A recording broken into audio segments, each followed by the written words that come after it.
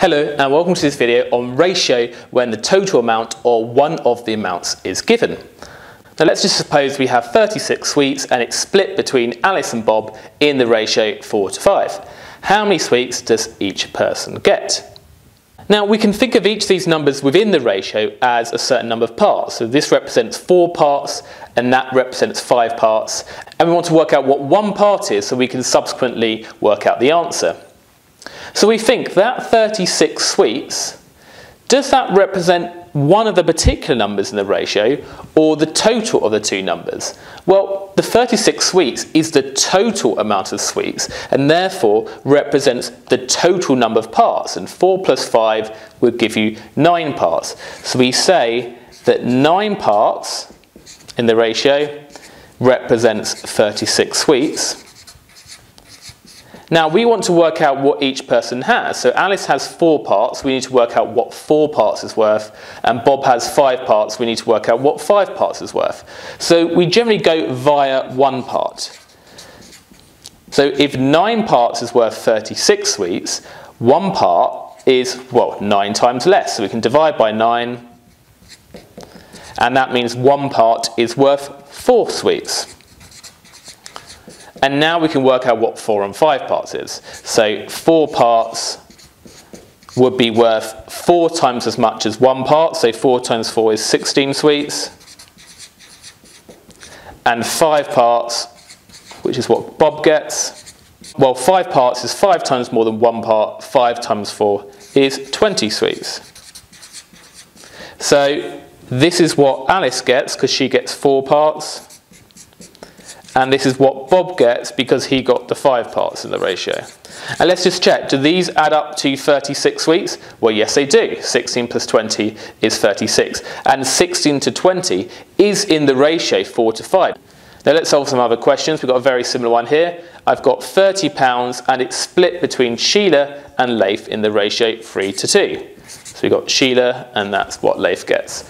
How much does Leif get? Well, we think, does that £30 given represent one of the particular parts in the ratio or the total parts? Well, £30 is the total amount we had. So therefore, £30 represents the total of these parts, which is 5. So 5 parts is worth £30. So then we work out 1 part. So 1 part is 5 times less, which is £6. And then we want to work out how much Leif got. Now Leif got the 2 parts in the ratio, so we work out what 2 parts is worth. Now if 1 part is £6, then 2 parts would be twice as much, which is £12. So that is the final answer. That's what Leif got. What about the second question? The ratio of cats to dogs is 5:7. So let's write that down, 5:7. That's the cat's parts, that's the dog's parts.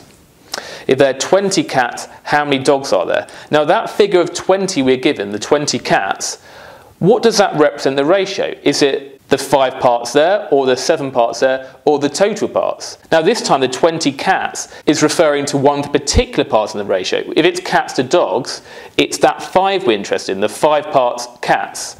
So therefore, the 5 parts, which is the cats in the ratio, represents 20 animals. So we can work out what 1 part is. 1 part is going to be 5 times less. 5 times less than 20 is 4. So 1 part represents 4 animals. And we want to work out how many dogs there are. Well, in this ratio, it's cats to dogs, 5:7. So it's 7 parts dogs. So we want to work out 7 parts, which is 7 times as much as 1. 4 times 7 is 28 dogs. And with the very last one here, Alice, Bob and Charles share sweets in the ratio 3:7:8. So Alice, Bob and Charles. Bob received 20 more sweets than Alice. Now again we think that figure of 20 we're given, what does it represent in the ratio? We're told it's the number of sweets more Bob received than Alice.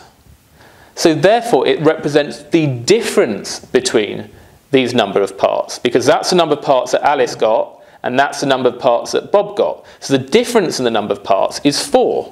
So therefore 4 parts represents 20 sweets, Therefore, one part, we always work out one part, represents 4 times less, which is 5 sweets. And we want to work out how many sweets there were in total. Now, what in the ratio kind of refers to the total amount of sweets? Well, it's the total number of parts. So we just add these together, 3 plus 7 plus 8 is 18. We want to work out what 18 parts is worth. And so we just times 5 by 18, and we get a total of 90 sweets. And that is the answer.